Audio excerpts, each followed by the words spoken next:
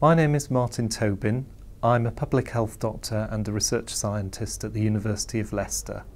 The research project I'm working on at the moment is on the genetics of lung health and lung disease. We can see that that's really well localised by... So in this research, we're aiming to study genetic variants across the whole of the human genome and to relate these to differences in lung health between individuals. And the reason that that's relevant is that we think some of those variants that are associated with lung health are also likely to be associated with lung disease, more specifically the disease that we call chronic obstructive pulmonary disease, or COPD.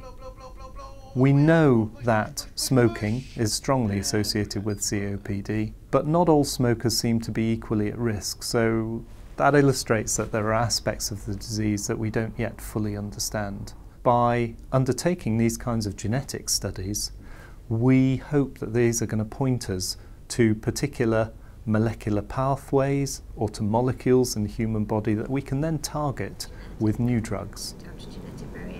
The most exciting parts of the project for me have been working with the team of scientists who have made a study of this scale and of this power possible. We were able to study over 48,000 individuals with lung health measurements, and the fact that we've been able to study 2.5 million genetic variants across the whole of the human genome.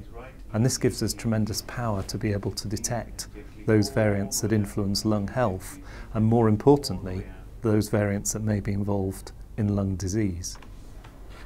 What we've defined so far have been over 20 genetic variants in independent parts of the human genome that are associated with lung function. We've already shown that 7 or 8 of these are associated with chronic obstructive pulmonary disease, and it's likely that that number will grow as scientists bring together larger numbers of COPD cases to study.